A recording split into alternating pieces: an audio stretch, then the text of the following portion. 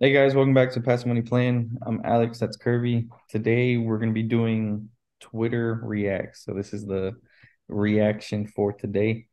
When Kirby sent me this, it felt like a direct shot at me and me always preaching and me always preaching, cut your coffee cost. But he's got a point though. Coffee, cutting out coffee can only save you so much. So rent and car payments are the big ones. Those are the most important. And it wasn't actually it wasn't a shot at you. When I said it, I didn't even think of you, but now that you said it, now it's funny. So yeah, it makes sense. It sounds like a shot at you. But no, that's really I used to be that guy that, $3 coffee, $2, egg muffin sandwich. If I add that up, if you add it up, 365 days is how much you save.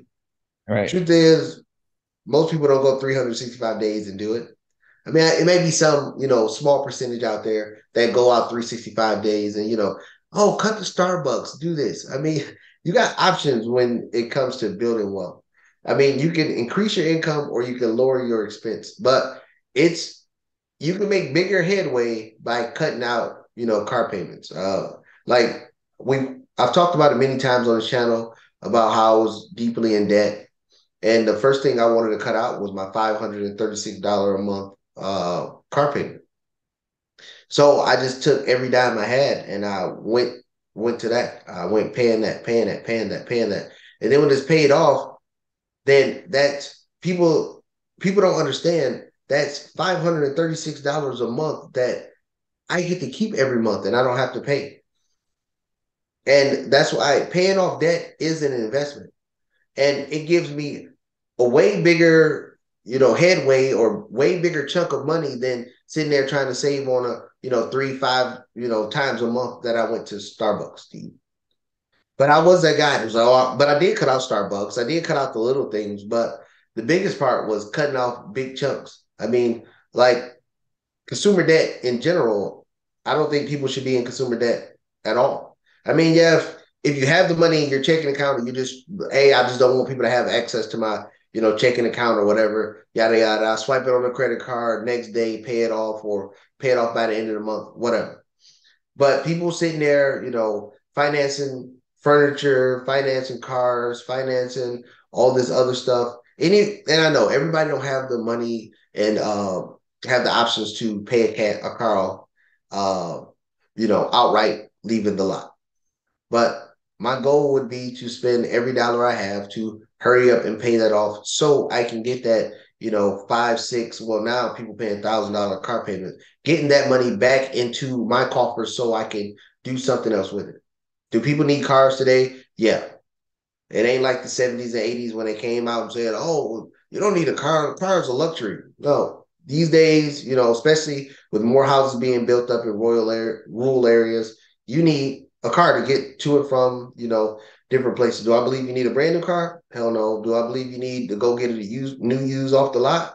No. I mean, could you find somebody who's just not using the car and pay a couple hundred, a couple $1,000 to get a car? Yeah.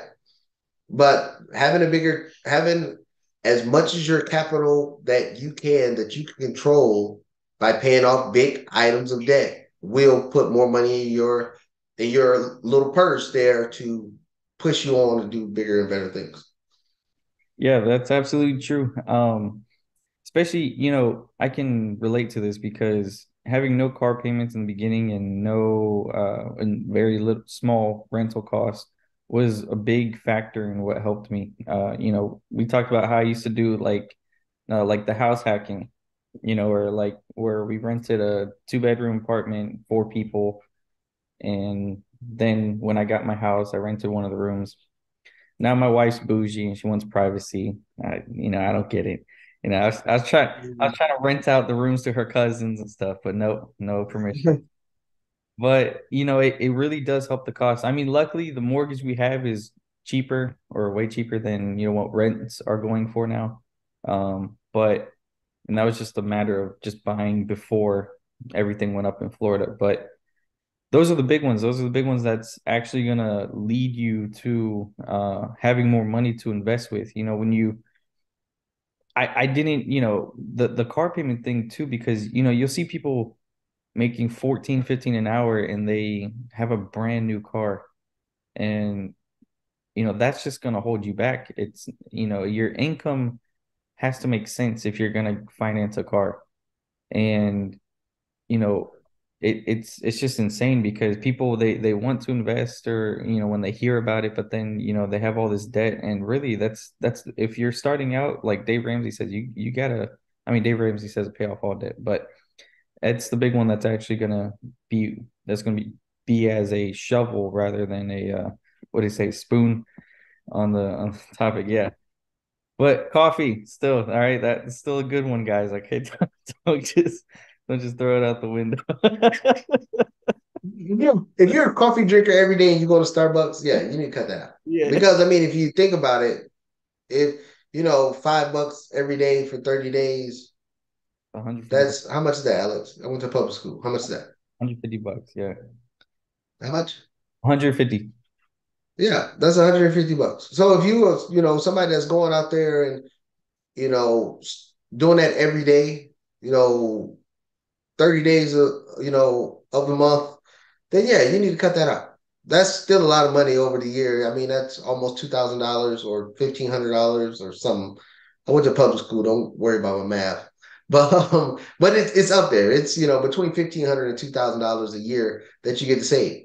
But paying off that car payment, that's $500 a month. That's $6,000 a year that you save. So if you cut off both, if you're doing both and you cutting both of those off, that's like between 7,500 to $8,000 a month. 7,500 to $8,000 a month. You only need $6,000 a year to pay, fully fund, or $6,500 a year to fully fund your Roth IRA. Fully fund your Roth IRA every year for the next 30 years that you're of your working life. Then and that's getting a 10% return. Now you're cooking. Now you're talking, high six figures, maybe even seven figures right there. If you just went to with conservative investments. So using that shovel, getting rid of the big monthly payments, no matter what it is, furniture, cars, credit cards, that is the best investment that you can make because it will give you a lot more funds to use it to make more money. Not pay off your car to go, oh, I paid off this car. Everybody need a car payment, so go buy another car. No, that's not what it is. It's buy this car, pay off the car, and you ride it forever. You ride it forever, and then you use that money to do something else. Once you start seeing, I guarantee you, once you start seeing money work for you, you will be less likely to just throw money away because now you're seeing, oh, you will start looking at things a different way instead of, oh, I want this to be like, oh, you know what, how much money I can make if I invested instead of bought this. It opens your eyes to a bigger world out there. And people call it the matrix, but yeah, it gets you out of the matrix once you start looking at money a different way. If you start looking at money as an investment, or you start looking at money of how much time it's costing me to create that or to buy that, then you look at it a different way. Yeah, yeah, absolutely. With all that being said, guys, if you like the video, hit the like button, leave a comment down below, share, subscribe. We'll see you guys in the next one.